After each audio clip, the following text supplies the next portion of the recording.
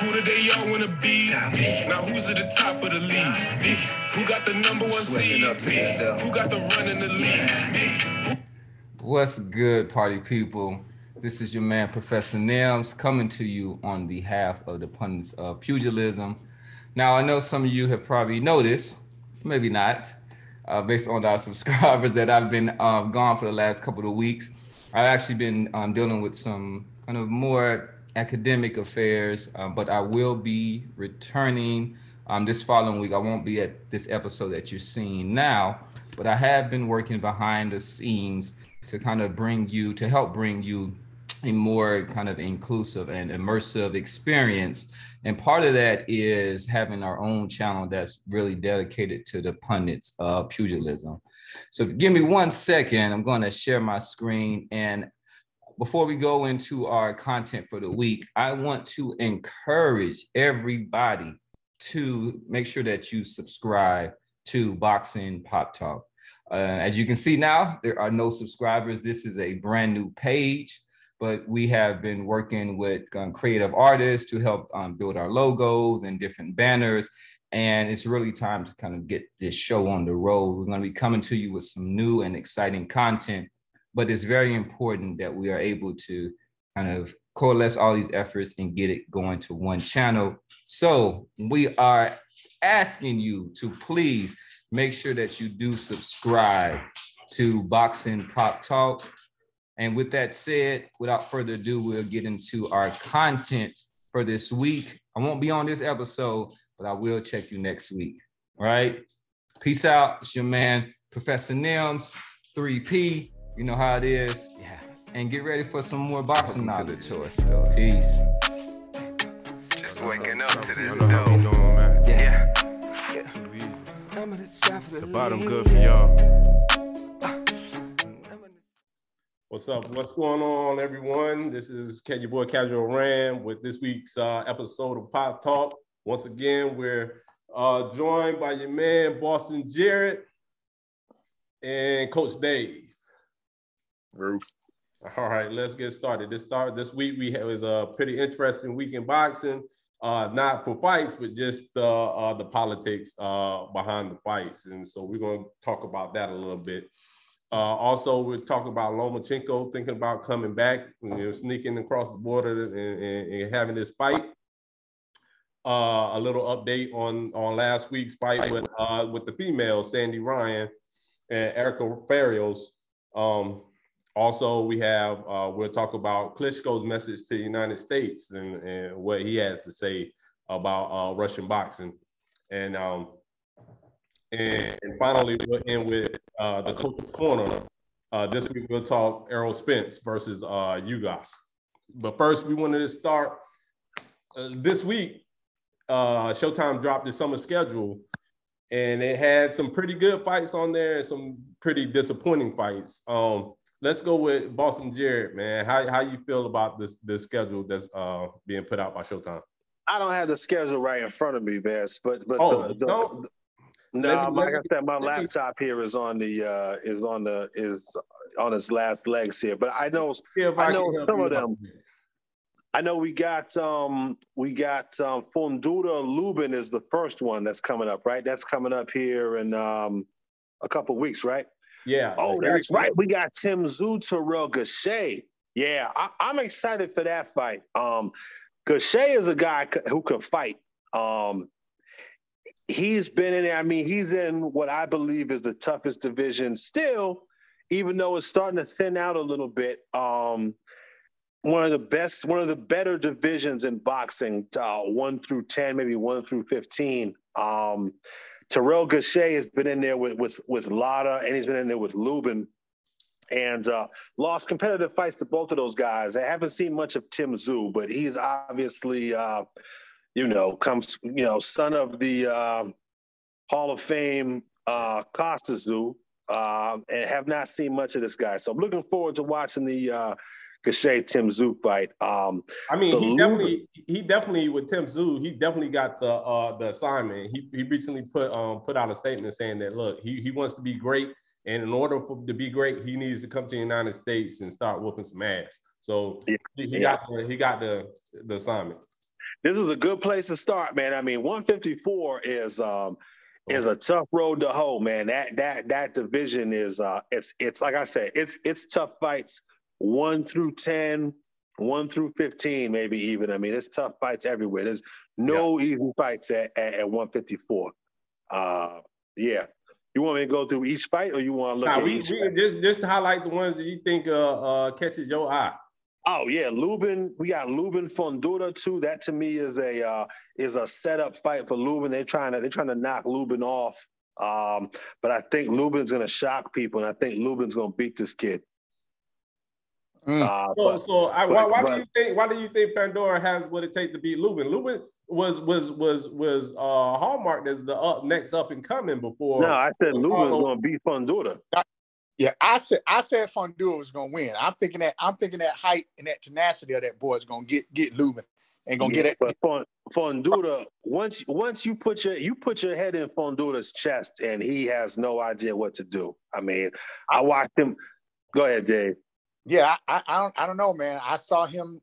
I can't remember which fight it was, man, but I thought I saw him learning how to create that distance, and I thought he did a good job. God, I wish I could remember what it was, but so the fight before, whichever one I'm thinking about, man, I'm telling you, I think he's learning to create that distance, and I think he's learning how to throw a body shot as a big man and a tall man from a distance. I think that long jab and those body shots, man, from a big man perspective at a distance, gonna surprise Lubin, man. Catch him off guard. He ain't, because Lubin ain't gonna just be able to walk him and crowd him up in that thing, man. This boy's been developing, man.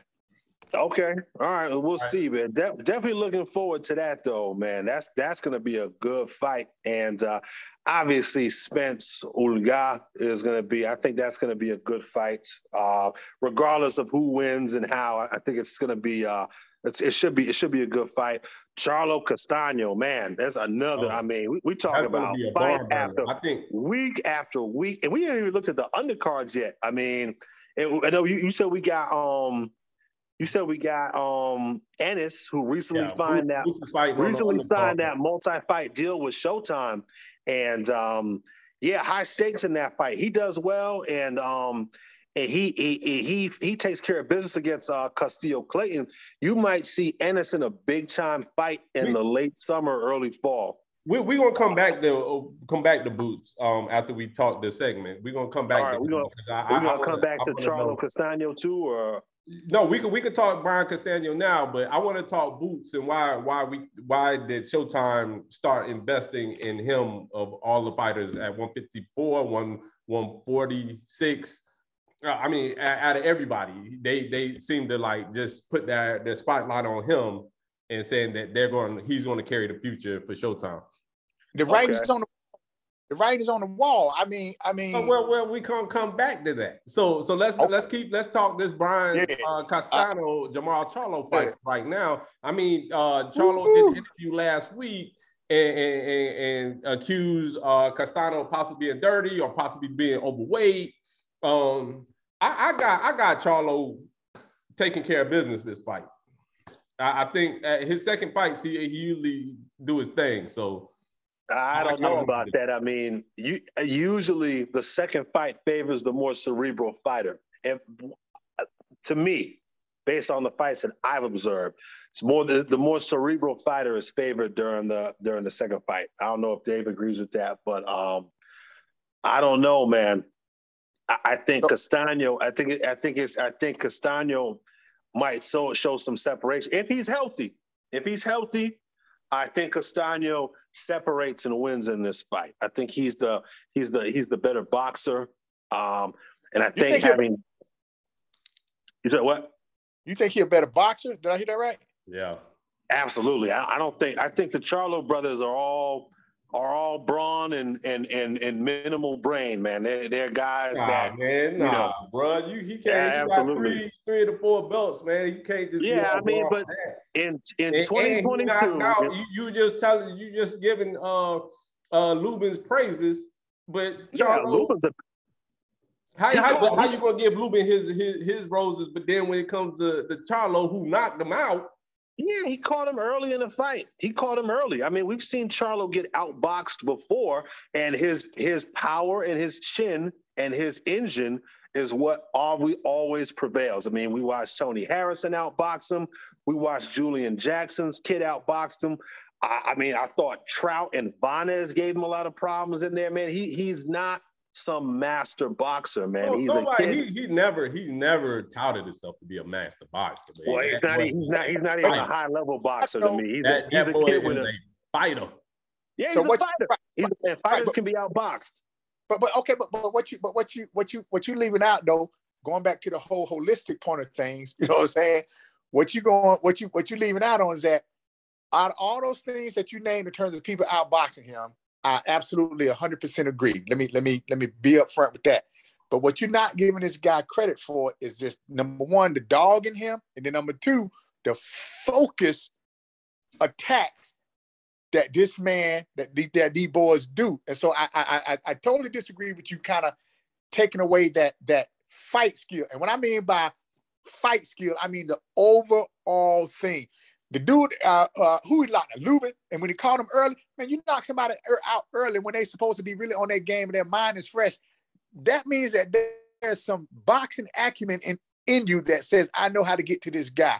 And I'm trying to tell you, man, I just think you're not giving this boy enough credit for, I do what I do good and I stay focused. Mike Tyson won't no great boxer. But he knew, let me do my peekaboo style defense. Let me come off this slip and turn these hooks and let me get to this body. So he stayed focused. So I can't just say and agree with because he's not a boxer. He's gonna really put it on this dude, man. He's gonna put it on it. You saw what happened with Mike though. Once he got in there with a guy who wasn't afraid of that power and stepped to him, Mike got done in. And I think that you're gonna see something similar with it. If Castaño was healthy, he's felt that power, and I don't think he's too concerned. He was hurt by Charlo in that fight. Nobody believes he was hurt. I mean, I think he just wasn't going to make that weight by the time it was time to step on that scale. Maybe. Could be right. Same with Virgil. Virgil went to the hospital though, man. Virgil had trying to lose too much weight at the one time. Nah, they said he was diagnosed with something very, very specific. Unless you're saying, man, that boy draining weight disease. Okay, well, I guess we'll come back. I know we got that scheduled for later. Earl said it. Earl said it. He was like, he told B-Hop, you just like you said my eye was fake and I had to show the paperwork. Show the paperwork. Okay. All right, we'll see them. We'll see. All right, so let's move on to this David Benavidez fight.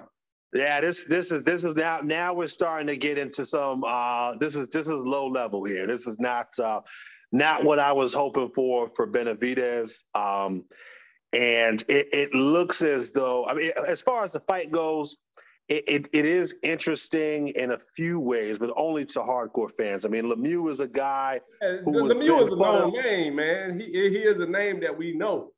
He is a name that we know, but he hasn't been very active over the last few years. And the guys who we have fought have not been anywhere close to the caliber of fighter that Benavidez is. He's also been a guy that's fought at 160 for most of his career. And I don't know how many of these last fights have been at 160. Now, Lemieux is a puncher. And David Benavidez has been accused of squaring up, being very square at close range, and being very hittable.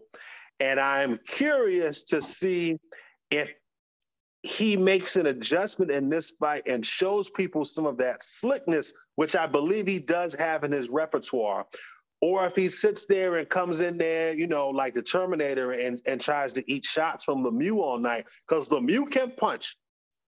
Gennady Golovkin, who has a serious chin, gave him all the respect in the world and say, you know what, that Mexican style, that's good sometimes, but against a puncher, he and Gennady Golovkin chose to box David Lemieux, and Golovkin to me has one of the better chins in boxing. So I'm interested to see what approach Benavidez takes to this fight. I'm also interested to see how much he weighs fight night, because if he's 200 pounds, then it makes the fight not interesting to me anymore. Who? Benavidez? Oh yeah. Yeah, if he comes in fight night at to go to your point, 190 pounds. Jamel Charlo said it last week. He was like, man, that dude can almost fight at heavyweight.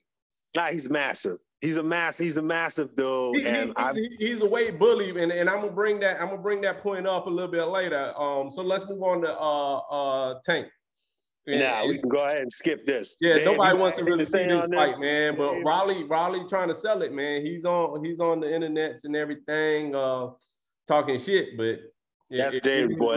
I'll let Dave jump in on that one. Hey, man, okay, I see like this, man. Okay, yeah, all right, yeah. Everybody got a puncher's chance, man. But look, man. I mean, what we even need to say about this thing, man? What's he got? Rolly, whatever how you say his name. I like the heart that he puts behind that right hand, that brick hand that he throws. I absolutely like that.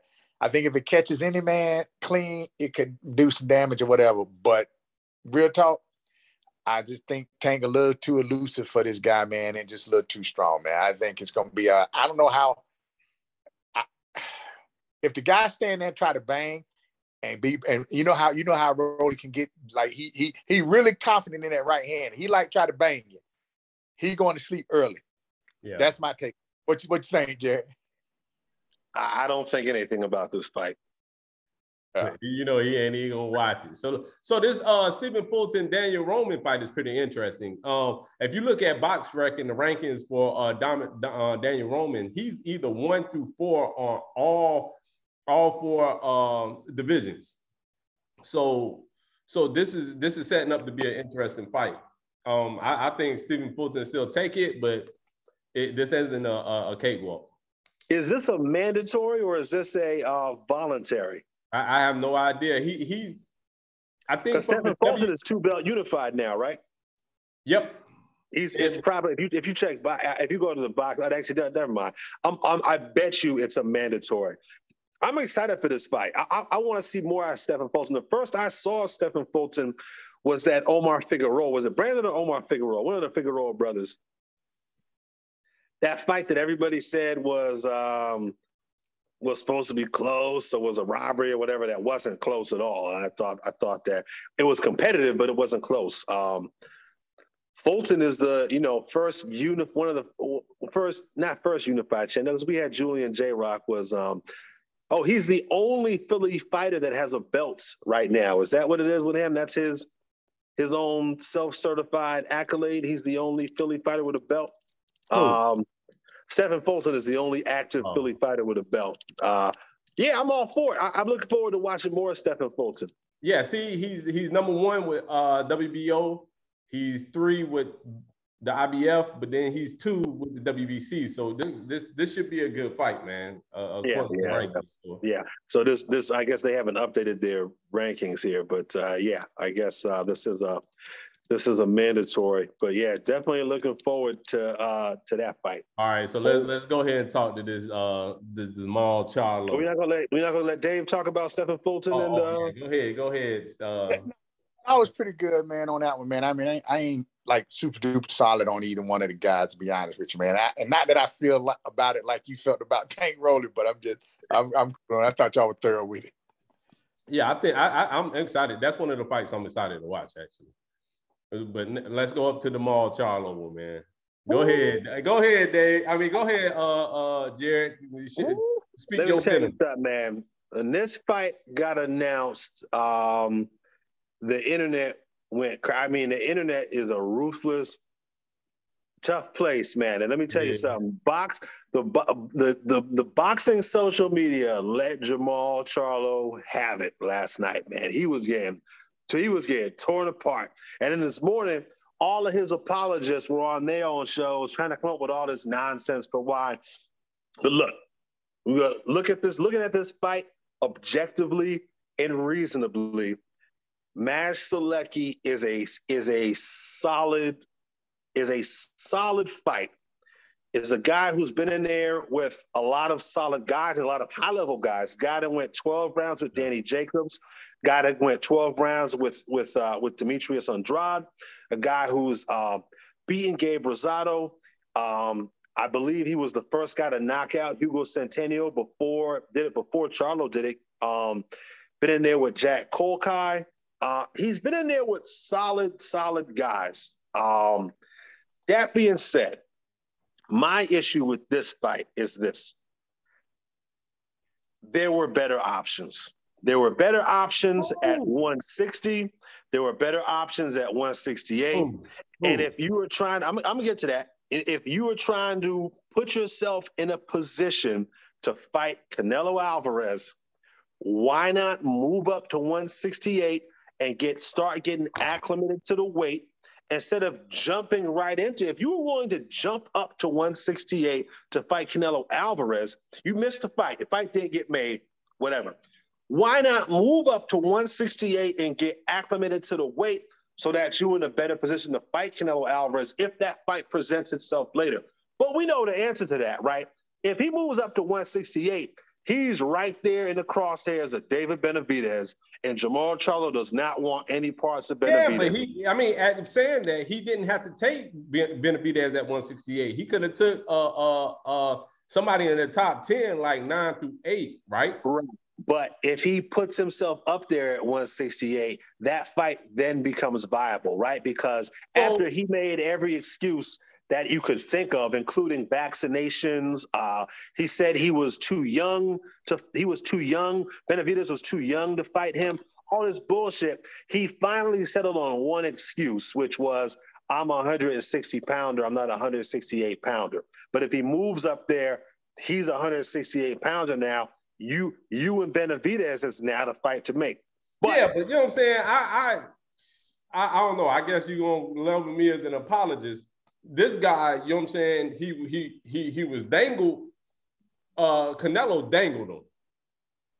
I mean, I understand. I don't know if he dangled him, but man, come on, man. I understand Canelo doing it because he got more money. He made the zone pay more money for the Bibble fight and the Triple G fight. He got less. He got less money. No. Hold on. He got less than what PBC was offering, but he got more than what the original offer was. I see. Because when they were fighting between PBC and the zone, they kept going up. So I understand what Canelo was doing, but he still was dangling Charlo. So Charlo wasn't going to make a move because he had the potential of getting a Canelo fight, right? So that was at least 2-3 months, and then after that, what was 2-3 months? The possibility of the Charlo Canelo fight. How long did that go? I don't know if it was 2-3 months, but go ahead. It was a long time. So then after that, the Munguia fight was offered. Both fighters, to Munguia's credit, when I watched him on what did he fight on DAZN, right? Yep. Munguia's yes, he's a DAZN. So when I watched him on DAZN, beat the shit out of Dave people, boy. I was like, this dude is not going to fight anybody.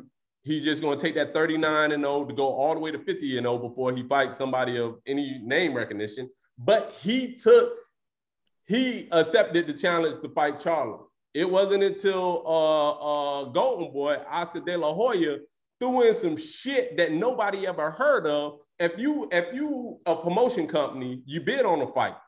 If you don't bid on a fight, you have no skin in the game to make the people who did bid on the fight say, oh, now you got to give me some money to help promote this fight or to have this fight. That shit has never don't happen like that. But Oscar De La Hoya was like, hey, DAZN, we helped push Munguia up, make him a name. So y'all gonna have to give us some of that pay-per-view money because we made him a name, even though he's not the one with the belt. He's the B side, and DAZN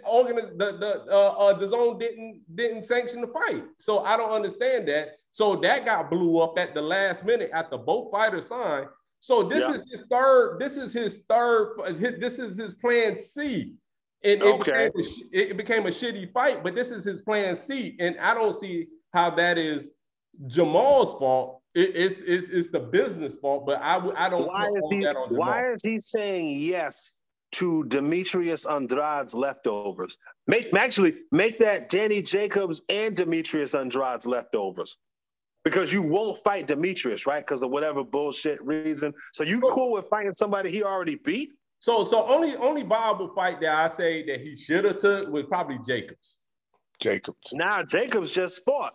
Huh. So okay, then that means he wasn't. Man, I was listening to the Boxing Voice, and they were trying to have him fight old dude that Canelo's fighting at. Want to fight at what 180 something? What's that African? Oh, what? Oh, Macaboo. He was like, no, he should fight Macaboo. I was like, come on, man, this dude at 160. What about Lara? That's what I said. I said Lara. He could have fought Lara. I was on somebody's show today, early this morning, and I brought up Lara, and is the guy, the host of the show, his whole computer froze. His brain stopped working, everything. He started stuttering and stammering, everything. Lara's available, as far as I know. Lara would have been, but what's the risk benefit of that? So now, as a common opponent with Canelo. You at Al Heyman level or something. You know Canelo got this 2-fight this year. Yeah. Then the beginning of next year, next May, he's going to have something open. What's going to be available? You know what I'm saying? So maybe they trying to keep Charlo safe until then.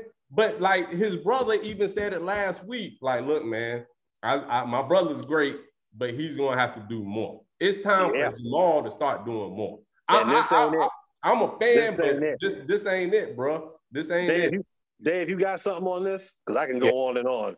I mean, it ain't really, man. I get where you guys coming from, man. But I'm telling you, man, I just think, you know, reason why I don't get all pressed and hot about it, man. I'll be honest with you. We can't. It's just not the days of old when we came from, man. These guys are select. They picky. They choose and they trying to, you know. And I understand it being about a payday. I understand it being a business too. But the reason things just don't really get me as tense and stuff about it, man, is just because for whatever reason, man, nobody want to say they scared or they this or that. It is ducking is masked under the disguise of business, if that makes sense. I get it. And so I honestly just say, you know, I ain't gonna call, you know, Charlo or Punk, he ducking or this or that. I just think that, and I'm tired of it, you know, that, you know, these fighters are strategically, you know, doing whatever needs to do to save up for that big fight instead of just going out there, whooping it and making it so that the fights has to happen, that it has to happen, you know? So, bro, I just can't, honestly, man, these Charlo boys, man, I'm just waiting to see what's going to happen and what's going to shake out. So what's funny when you bring up like back in the day. So this week, Jamal Charlo was on Mike Tyson's podcast show, Hot Boxing. Okay. And Tyson was trying to make him. He was like, "Hey man, y'all got to fight." And then so Charlo was trying to. He was dancing, bro. Y'all got to watch this shit. Is hilarious. He was dancing. He said he had to fight who? Huh? He said he had to fight who? Benavidez. He was like, he called him a Mexican monster. He was like, you gotta fight him. And then so Charlo was like, look, man, you know what I'm saying? It's different nowadays. And then he's like, nah, man, you know how we did it? We start talking about their mother. We start calling them bitches. You know what I'm saying? We talk shit. And then they made you fight them. And then Charlo was like, man, if you talk about them, then they ain't gonna want to fight. And then he was like, nah, fuck that. Then tell me your mama. Hey, that's to my point, Randy. You get what I'm saying? That's exact. I didn't see the interview, but that's exactly. Yeah, it's just pull up on YouTube, man. Shout out to Mike Tyson, man. Hot Boxing, man. That shit was hilarious. And the same time, it was like it was Paul Pierce was the other person on the show, and he was asking questions, and Tyson just took it over, man. He was so Charlo was getting punked on his own interview. So Tyson was answering the questions like he was the one. He was the star getting interviewed. He was a special guest. I was like, damn. And then like Charlo say something about it. He was shut up and take it. Yeah, Tyson we don't know what happens to Charlo. These Charlo guys, they talk a lot. They talk real crazy on Twittergram and all that shit. But as soon as you 6 inches from them, they turn into model citizens. They church boys and shit. Not both of them. Don't say that. You can't lump Mel with Maul, man. That's what Okay, fair enough. Fair enough. I won't. You're right. I shouldn't have done that. Because Mel is to demonstrate that he's willing to fight everybody. You're right. I should not. Right. My last thing I'll say on this is this. This was not the best fight that could have been made. He had options at 168. There's David Morrell, who's out there too. There's David Morrell at 168, who probably needs a fight. I don't think he's scheduled a fight. I don't see Morrell on this list. And there was Lara. There was maybe even Tyrone Davis at 160. You know, so that might have been a dual safe fight. So this fight that he's fighting now is safe. Davis might have been another safe fight to me. And I think that's his mind. But it would have been I think it would have been a better choice, but it's still ultimately safe. Yeah, you don't think a 40-year-old Lara would have been safe, huh? I don't. I know the answer to that. I know what I'm gonna say, but what do you think? I got you, man. I think he beat Lara, but yeah, Lara still got a lot of. He still got a lot of. I still think he beats Lara, but you know what I'm saying. I mean, I'm going like I'm being my fanboy right now. But all right, but so yeah. So my thing is like going off the interview and what it came out of his mouth is like he want to be great and he want to lock down the belts. And then I'm like, so you at 160, but you never called out the other besides Triple G, and you know Triple G was going to dodge you forever. You never called out Andrade. You know what I'm saying? Andrade. So to me, you're not being truthful. You're not being like, yo, you want to be the best and you want to lock down all the belts. Now you're looking at going up to 168 and only fighting one person for the money, for the $10 million payday that you're going to get. You're not fighting to be the best at the belts, man. So, because if you did, you'll clean out if you're going to stay at 160, say you're going to stay at 160. I firmly believe if Jamel get to 160, he going to start trying to get all the belts at 160. Jamal, I don't know what he's doing right now, man. And then what pissed me off, Andrade going to move up to 168 because he ain't going to have any fights at 160, and he going to vacate this belt. And then Jamel going to try to chase Canelo and move up to 168. And then, so that's going to leave Mangua free reign to just fight some bullshit and become champion. So yeah, that's what they're hoping on. Yeah. What? Yeah, that's what I think happened with that Munguia fight. Honestly, man, to go back to the Munguia fight real quick, because you saw what happened as soon as it got leaked that he was in negotiation with Charlo. The WBO ordered John Beck to fight Danny Dignam, and as soon as the WBO announced that Danny Dignam, John Beck had been ordered, all of a sudden, coincidentally, the negotiations fall apart between Charlo and Munguia. So to me, it was always about avoiding John Beck, which would have been a very dangerous fight for him. I think John Beck would have beaten him. Pretty easily. I don't know who Munguia beats at the game crown at 160. Yeah, I don't have the rankings right here in front of me, but look, Selecki is he's a solid guy. Look, he's better than Charlo's last two opponents. I mean, who are Charlo's last two guys he's fought? Montiel, and who was the other guy he fought before that? I can't even remember who it was, but it might have been Derevianchenko, or was it? I think it was Derevianchenko. Yeah, I would pick Selecki to beat Derevianchenko.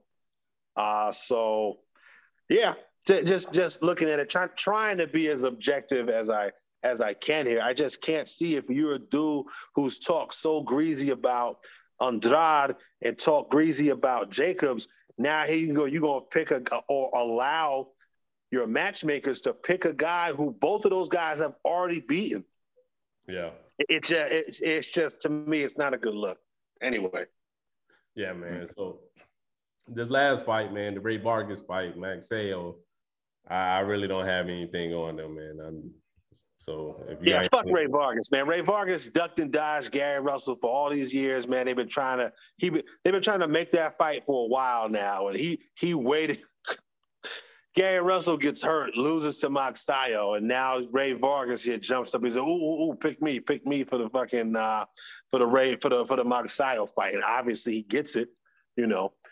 And again, let's go back to what Dave said, man. This is boxing is more about these networks and these promotional companies making money. And Philippines versus Mexico, that fight's probably going to be somewhere in California.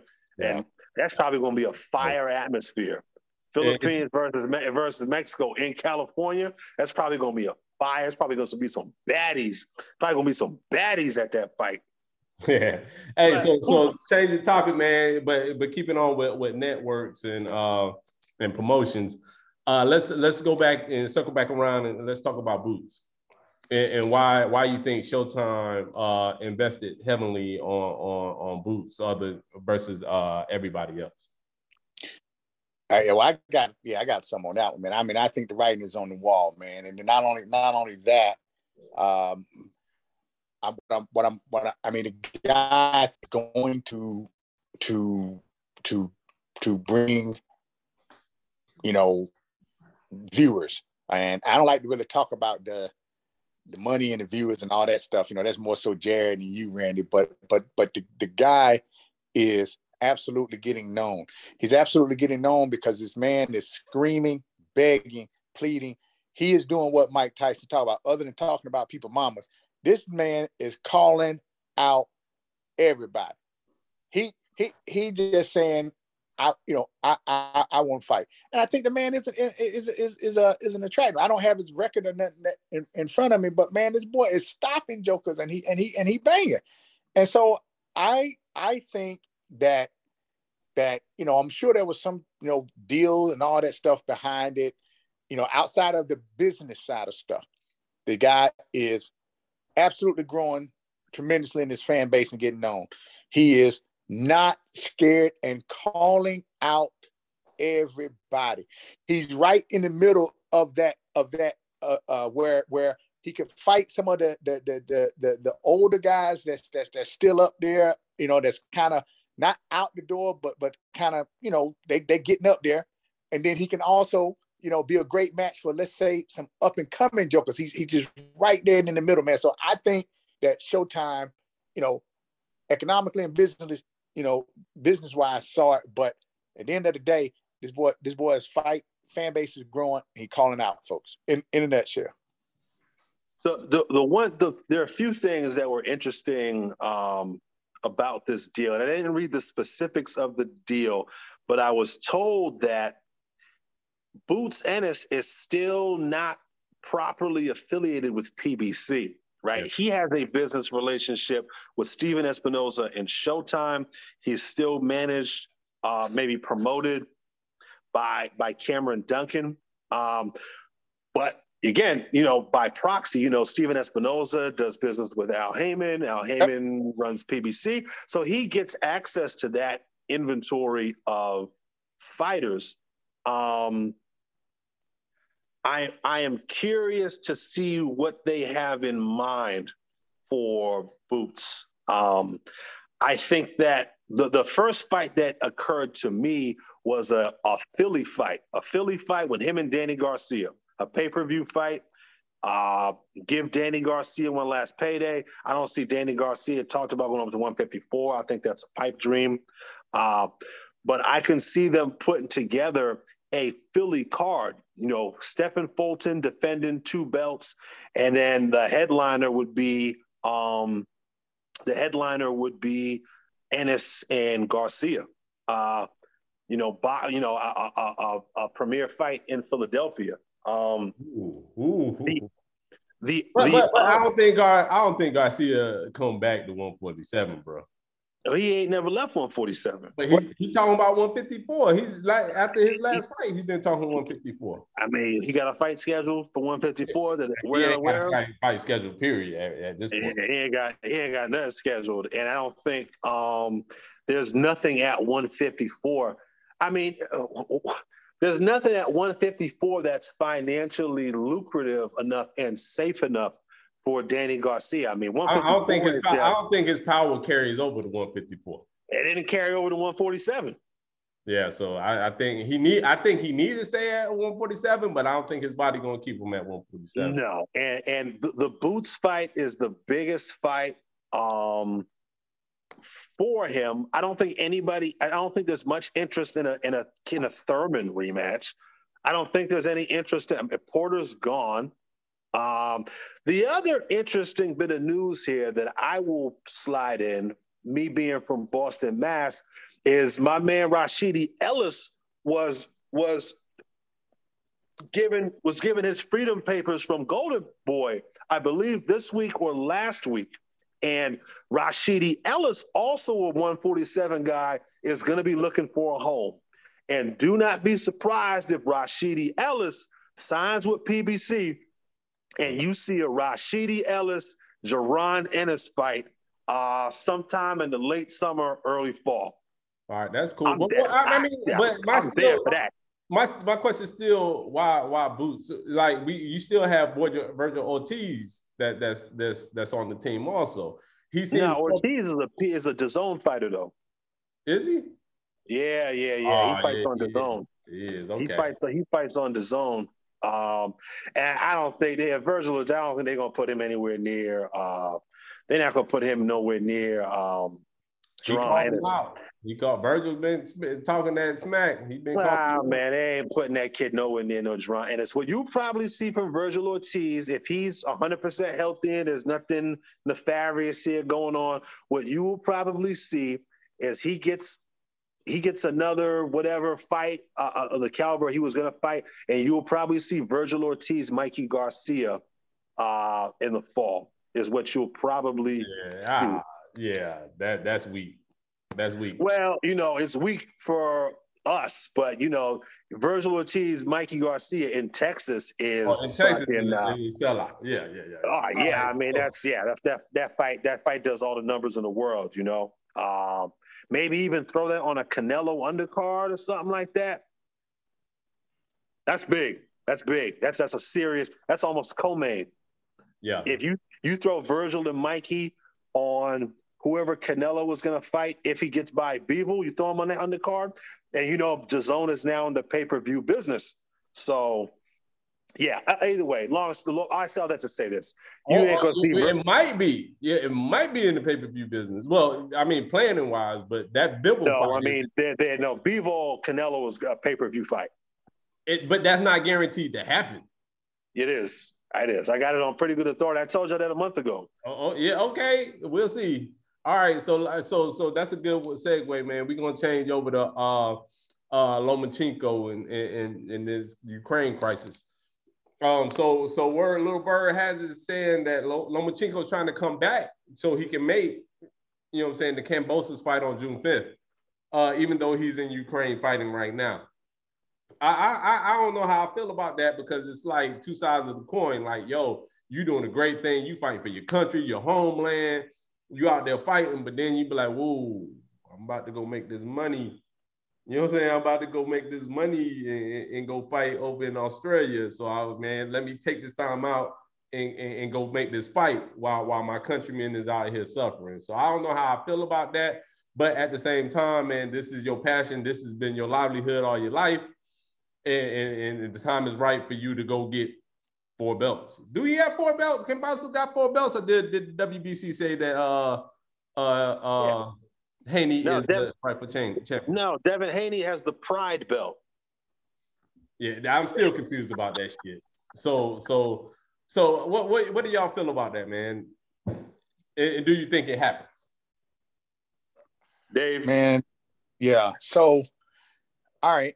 Let me say how I think about it, man. Whether it happens or not, I'm honestly don't know, man, just because of the whole political stuff that's going on, right? And the points you made. So I can't really speak to that. But in terms of him going back and trying to get that fight with my man Bosa, if Bosa willing to step in those waters, man, I personally would love to see it happen. I would love to see it happen.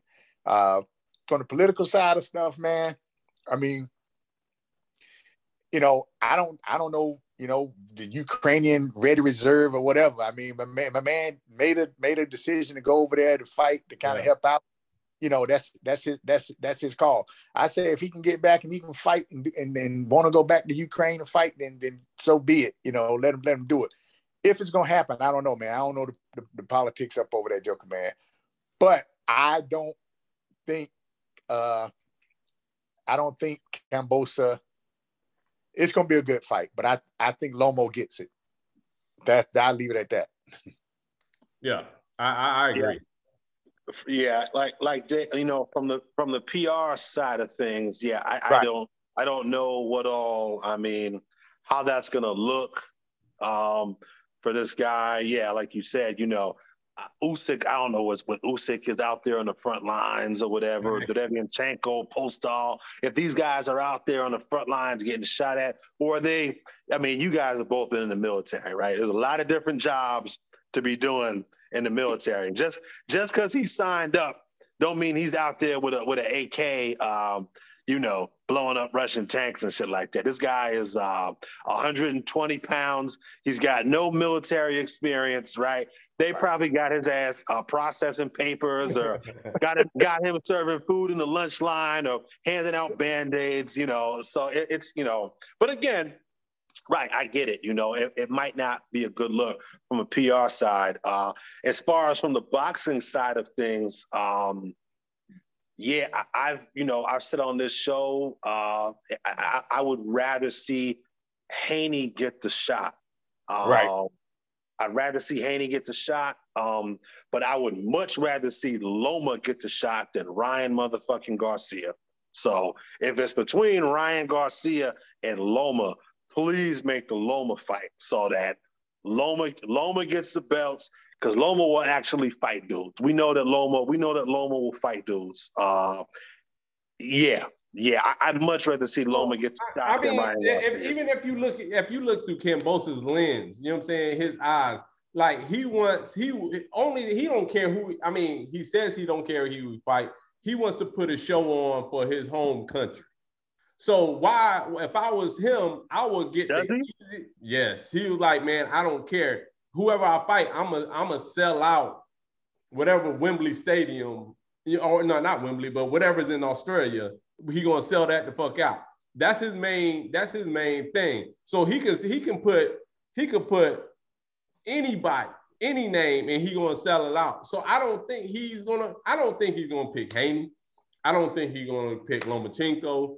I think he's gonna sign the 2-fight deal with Dabila and get a tune-up fight against a bum, and then. What do you mean, Randy? He's already represented by Lou DiBella. I mean, he just doesn't. You mean sign with Top Rank or ESPN and get a 2-fight deal? Is he signed with Lou DiBella? He's a Lou DiBella fighter. Yes. All right, then he's gonna sign a bum against Top Rank. Who is Ryan Garcia signed with? He's a DAZN Golden Boy. Okay, so that's a connection. So he gonna get a DAZN Golden Boy bum, and then gonna get Ryan Garcia late this year. I put money on that. If anybody want to bet me, hit me up, because I say it's guaranteed 2 fights in Australia versus him taking 1 fight against Lomachenko, 1 fight against Devin Haney, and then losing his belts. Well, that and it goes back to his motives. You said a few seconds ago that he wants to put on a show. I think that he wants to milk this financially as much as he can, and just picking anybody doesn't give him the opportunity to maximize his profit. Why not? He's selling out the stadium in Australia. Right, but he gets more money to fight Garcia and Loma than he would just to fight some bum and then Garcia. He's not going to make as much money as he can. So to me, is looking at either you're one and done and make this your payday, or you slow roll this and fight bums, and then you can keep milking this out like Canelo. Hey, but I say this too, though, man. We just don't know what. Listen, I'm not getting into whether or not he deserves it or not in terms of Ryan Garcia. So I'm not even getting all into that. I got it. He's gonna make his choice. Whoever makes his choice. But the thing that I want to make certain and clear of is that even Garcia, and I'm going back to what I used to say the last time we was talking about this division. I remember saying when we first started, this thing, that anybody in that division that gets matched up is gonna be a good fight. I remember talking about Haney and Lomo and Garcia, and we said anybody that get matched up.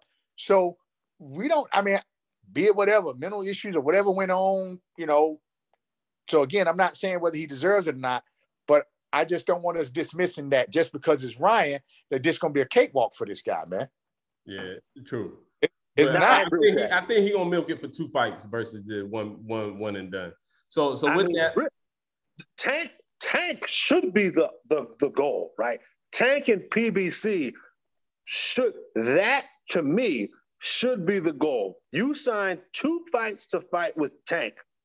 That's gonna get you the most money, to me. But yeah, that's gonna get you fucked up. Also, yes, that's gonna get him fucked up. But it's like pick your poison. I mean, Lola is death by 1,000 cuts. Tank at least makes it quick, I think, and you get a lot more. You get a lot more money. You get primetime Vegas. You don't get the hometown fight. And Randy pointed that out. Is that Tank is not going to go to Australia to fight this motherfucker? It don't make any sense for. It don't make no sense. No, it don't make no sense for Tank. As much as that might do for Tank's international cachet. I mean, Tank's never fought out. Tank's probably never even been out the country before. Has he? He probably never been. So it sneakily, I mean, it might be something that's worth considering. It's just that Tank is such an established, and I don't want to get all into the weeds on this. He's way more established here in a place like Atlanta or wherever. On the whole East Coast, he's gonna sell out. His next fight is in Barclays. His next fight is at the Barclays. So the whole East Coast. Allegedly. I don't know if they're gonna be able to pull that off, but we'll see. If he does, great. If he does, great. Good for him. Cambosos, to me, man, it's just really a risk management game. You're really not going to maximize your profit just fighting any old body. But like Dave said, he's not favored in any fight that he picks out of the top guys. At best, he's maybe 50-50 against Haney. Maybe. He's probably favored slightly over Ryan Garcia. Maybe. And Haney, I wouldn't even put him 50-50 with Haney unless it goes to the later rounds when, Haney kind of mentally slips a little bit and get caught a lot in the later rounds, man. Well, yeah, it's because he gets tired from being on that bike all fight, to me. Yeah. And to me, and we had talked about that, Devin Haney stylistically is the most favorable fight because of how willing Devin Haney is to give up real estate. And it's easy to rob a guy who is constantly on his bike, or it's easy to not for the judges to, we'll call it what it is, to rob him. Yeah.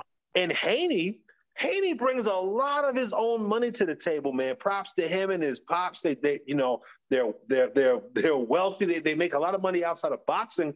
Haney can bring his own money to the fight.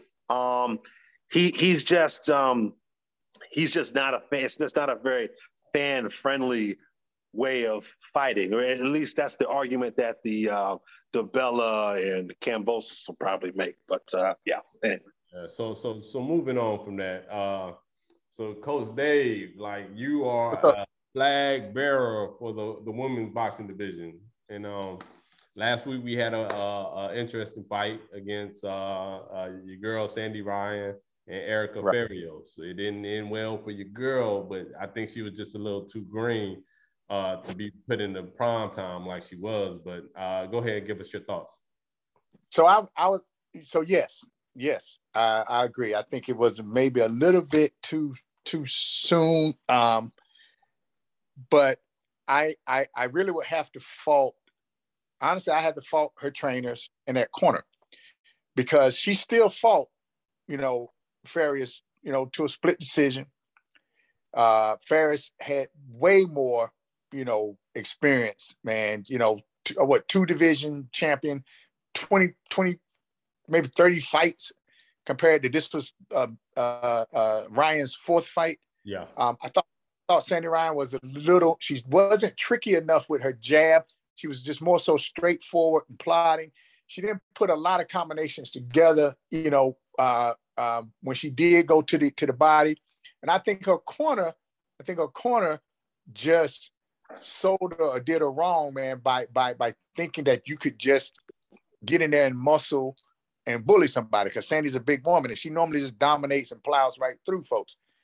It reminded me kind of almost of the same thing where, even though Holyfield might not have been natural heavyweight who was coming up, a lot of those fighters thought that they could just plow through Holyfield, but Holyfield was cock diesel strong, man. Yeah. And this girl, this woman, Ferris, was not only kind of strong, but she was savvy, man.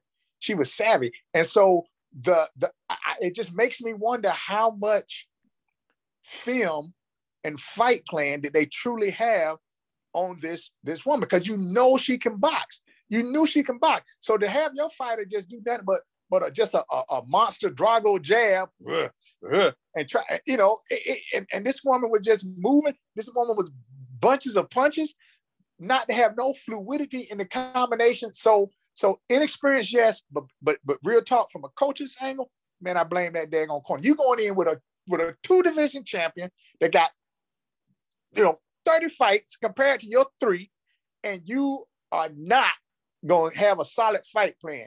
You made a fight plan as if somebody was just going to be standing right there in front of you. She was plotting. She was flat-footed. I can't even remember if I even saw her double the jab up in, man. So, yes, inexperienced, but I got to say I was totally disappointed with the corner, man. That's my take on it, man. Anything? Yeah, this was a prime example of cherry picking gone wrong. They thought that this girl was shot or past her prime. She's got to be 37, 38 years old. Been in a lot of tough fights, and they thought that Sandy was just going to walk through her, and if they couldn't walk through her, they would get a favorable decision, which they almost did, because they really tried to rob Farias. They really did. The thing that shocked me was, and not knowing a lot about Sandy Ryan, I had seen the highlights. When I pulled up her box rec, I thought that there was an issue on box rec. I thought, they don't have her full fight resume. Maybe she had been fighting somewhere where the fights weren't recorded, but no, there was no mistake. She only had 3 professional fights going into this fight. And this girl, Farias, has been in there with everybody. She was in there with McCaskill twice with McCaskill. I believe once with Cecilia Brækhus. And I think with Katie Taylor, she had fought Katie Taylor too, and she fought the German girl. The Delphine Persoon is the other girl who she's fought, who was pretty good. I mean, this girl Farias has all the experience in the world. And like Dave said, it showed. I know Dave leaned towards coaching too, but just a little too much, a little bit too soon. Because I don't think that fight was as close as the judges made it out to be. I thought that Farias was a clear winner, but yeah. And I will say too, just last, man. With that said, I still think that she is going to be. I think she's going to be a problem for anybody, a lot of female fighters. But I'm telling you, to me, again, it's just that coaching, man. She got all the attributes she needs, man, to do some damage. All right. So with that, we're going to change topic. We're going to go back to the Ukraine issue and what the mayor of Kiev says about Bivol. So Vladimir, former heavyweight champ Vladimir Klitschko, says that Bivol shouldn't be allowed to fight because of the war. And you know that all the sanctioning bodies try to sanction the Russian fighters. it's funny that he's saying Bivol shouldn't fight because of the war, but he's going to allow Lomachenko to go ahead and slide out and possibly fight Kambosos. So that's funny to me. But what is your take on what Vladimir is saying? And do you think that it's fair to Bivol or just fair to boxing to try to stop this fight because of what's going on in Ukraine? Now this is all bullshit, and this is not to get overly political here. This is a boxing show, but I think to me this is kind of captures the Ukrainian approach to this conflict that they're in. And it's really about information warfare and optics and trying to sway public opinion. I mean, Bivol being from Russia has what does this have to do with Bivol fighting Canelo? It's just got absolutely nothing to do with. I think they're trying to say that, if Bivol makes all these millions of dollars, his family is in Russia, that he's going to push all that millions to his family. Which is again, what does that got to do with a decision that the leader of your country made? I don't want to get too much into politics here. This is a boxing show, but there's more nonsense, and it goes beyond Bivol Canelo, right? Because there's another big time fight that was in the works, and that was Beterbiev Joe Smith Jr. Yep. And now, and this is something that's not really been a headline story, but Bob Arum low key is trying to fight to get this Bivol Joe Smith fight. Beterbiev Joe Smith fight sanctioned. That's a 3-belt unification fight and probably sets up an undisputed fight between the winner of Bivol and Canelo, or at least it can, depending on how Beterbiev looks and how vulnerable Beterbiev looks. The implications of this, it goes beyond Bivol and Canelo, but this is foolishness. This is just it's nonsense. It doesn't make any sense. But to me, it just shows you how intertwined the world is, how our sport of boxing, the sport that we love, is being affected by the geopolitics of what's going on in Ukraine. So it's interesting. It's something that we definitely need to follow, just so we can understand what fights we may have in the future and why we're not having it. Hey, absolutely. Ain't nothing new under the sun, man. Vietnam, Ali, whatever. You know what I'm saying? So, politics and war is going to, somehow always have try to have a hand on the sport that we love, man. But I'm kind of with Jared on the thing, man, Yeah. So all right. So we're going to switch from that. And then let's talk Virgil Ortiz backing out of this fight because of his medical condition. Now I'm under the belief that he was a fat boy. All right, he was bigger. He was bigger than the 147-pound division, and he was trying to do things to hurriedly drop this weight, and it didn't work. That brings up other issues about, the night before weigh-in and stuff like that. But I don't believe that it was a disease that's causing him not to fight. I honestly believe that it was he's just a big boy, and the way he's trying to drop that weight was just unhealthy for him. What say you? Well, I mean, what was it? Some type of muscle spasms or something? What was going on with him? I can't even pull it up right now. He was diagnosed with something very specific that the name of which I can't pronounce, but it's caused by physical exertion, overtraining, things like that. And trying to make that weight, but possibly, right? It's possible. It's reasonable to speculate. It certainly is. As much as I throw PD conspiracies out there all the time, I occasionally try to give these guys benefit of the doubt. Randy, you still there? Yeah, I'm here. You don't see me? Oh yeah, you there now? Yeah. I'm sorry to cut you off, Dave. Go ahead. No, you good. Go ahead, brother. Nah, it's Damn, and the articles were on boxing scene. I finally got my computer to work here. The articles were on boxing scene, but yeah, like it's totally reasonable to speculate. I don't know that he's had issues cutting weight before. Um, I'm gonna give Virgil the benefit of the doubt. I know Randy, for whatever reason, don't want to give Virgil the benefit of the doubt. But I'm gonna give Verge the benefit of the doubt, and let's see if this becomes a recurring theme in his career. And before we start to take shots, those are my thoughts on this. That's your thoughts. Yeah, I'm gonna give the boy the benefit of the doubt here. Let me see something real quick. I'm trying to. Well, it was probably about, I can't remember exactly when, man, but I think it might have been 1 or 2 times his cat might have been overweight or something like that. But Here I don't know go. how chronic. You see what I'm saying? Doctor says I have rhabdomyolysis, which forced my withdrawal. That's on badlefthook.com here.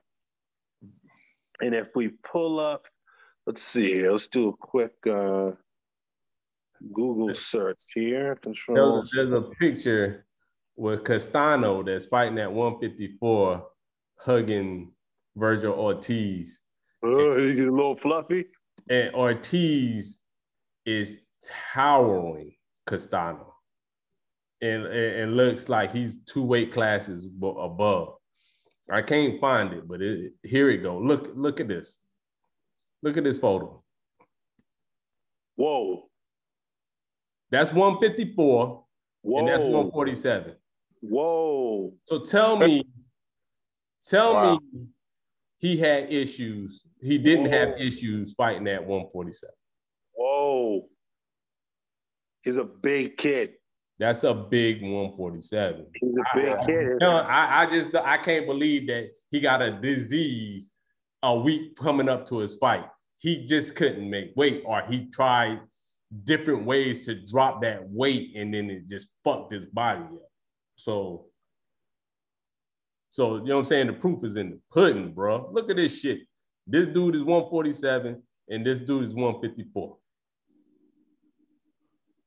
Yeah, so this symptom, this rhabdomyolysis, a serious medical condition that can be fatal or result in permanent disability, rhabdo for short, occurs when damaged muscle tissue releases its proteins and electrolytes into the blood. These substances can damage the heart and kidneys and cause permanent disability, even death. Wow. So let's go to causes. Yeah. So here we go. Overexertion, trauma, toxic substances, or disease. As muscle cells disintegrate, they release a protein called myoglobin into the blood. Yeah, Randy, you might be onto something, man. You might be onto something. This could have been this kid trying to cut weight. Now, I will give him props because he could have been using that stuff that your boy Oscar Valdez was using. He could have been using some pets. At least he tried to do this shit the old fashioned way. I didn't say he was using, you know what I'm saying? He took any illegal substance in. I just think that by him trying to cut weight to make that 147, he did something wrong, and now you think that's why he went to Eddie Reynoso at first, to see if he could get a little help cutting weight? Hey. Eddie, but a lot of them remember Eddie Reynoso, after the Valdez scandal, he made all his fighters sign waivers, right? Ooh, yep. And they might have been like, well, you know what? We may have to take, but you can't help us. You can't give us what Canelo be getting. You can't give us what you can't give us none of that what Oscar be taking. You can't give us none of that what Luis Neri be taking. Oh, all right, Holmes. I see how it is. I just think take our ass down the road there. You don't think that conversation happened? Nah. I think Virgil just didn't plan this out well, man, and he just tried to had too much to drop too soon, and this is what it is.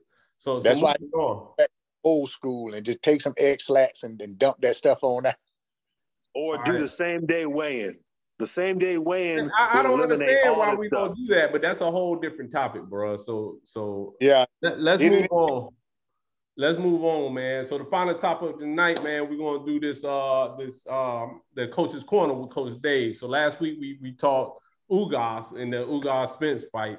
So this week we're gonna go in the aspect of being Errol Spence coach and what we would be telling Errol Spence if we were the coach, if Coach Dave was the coach of Errol Spence going into this fight.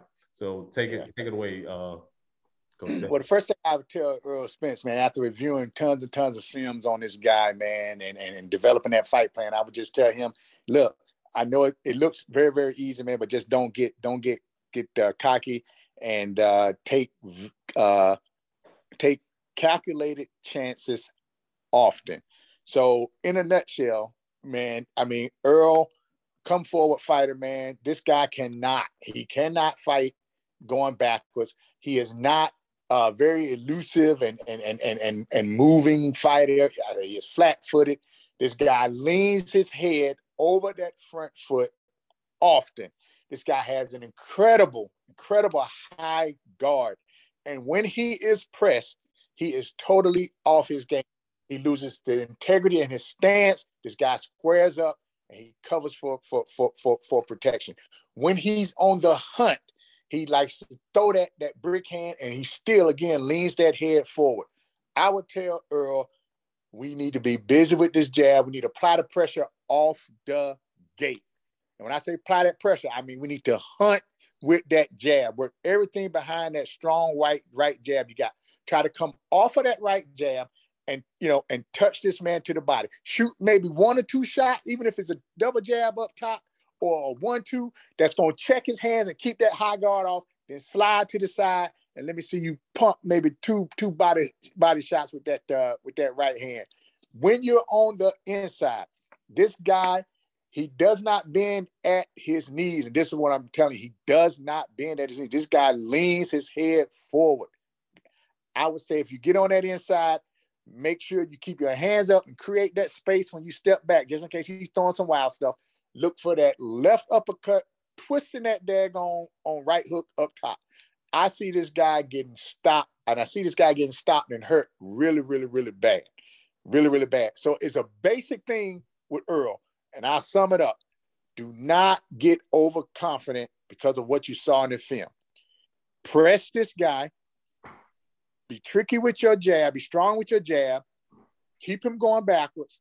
Shoot some stuff up top to get him to raise those guards up and then attack that body. If he gets you in a clinch,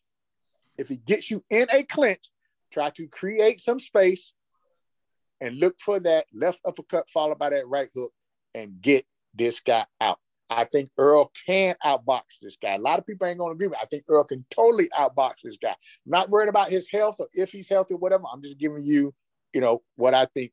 That I'm going to assume he's coming in, okay, fine, and face healed up, eye healed up, and all that stuff, man. So that would be it, man. Really, just those. I think it was about 4 or 5 solid things, man. Yeah, it should be an easy fight. It should be an easy fight. And hear me, it should be an extremely easy fight for Earl Spence.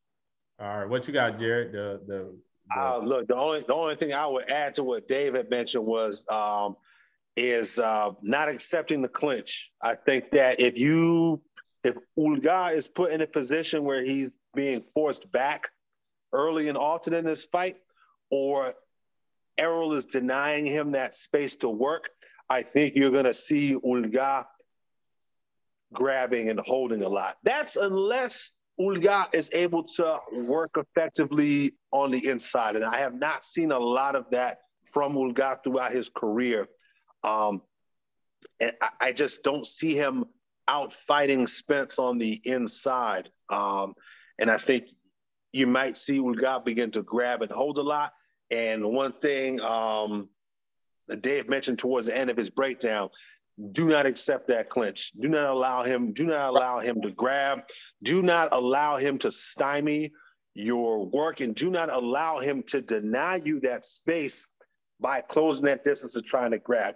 Maintain that distance so that you can work and get your punches off effectively. But do not let this guy grab, because he's a big, strong dude. We just looked at Virgil Ortiz, who's a big welterweight. Uga is also on the bigger side for welterweights. I could see him making this an ugly fight if he gets if he gets down early. So Uga's got a dominating jab. So how would you tell Spence to like overcome that or counter Uga's like jab? Well, Spence is a southpaw, right? Spence comes out automatically in a southpaw, so which doesn't automatically negate the jab, but it makes it right. Correct, Dave? It makes it a lot tougher for the orthodox fighter to get his jab off of that, get his jab around the lead hand of the southpaw, right? So yes, but actually it's kind of equally hard for both of them. But I think how you're gonna see Earl Earl has more agility in his fight game than Ugas. So when you got a left-handed fighter and an orthodox and a southpaw fighting each other, whichever fighter can work to that outside with that jab is going to be the fighter that's going to dominate that fight. You gotta get that lead foot on the outside of that other opponent. And Earl is more agile and mobile than Ugas. So I see him coming off of some fakes and moving to his right with that jab, and then which is going to open up. I'm telling you, that right hand downstairs, man. So whoever gets that outside is going to be the winner. And I just see Earl getting that outside because he is much more mobile and agile than Ugas. All right, so that's about it for us, man. Once again, this was a wonderful episode of Pop Talk, man. We got your boy Boston Jared, we got Coach Dave. Thank you, man. We had a wonderful chat, man. If y'all watching this, please like, share, leave comments, and so we can see how we're doing, how we can help improve our show. And peace. We'll be seeing y'all next week. Peace. Peace.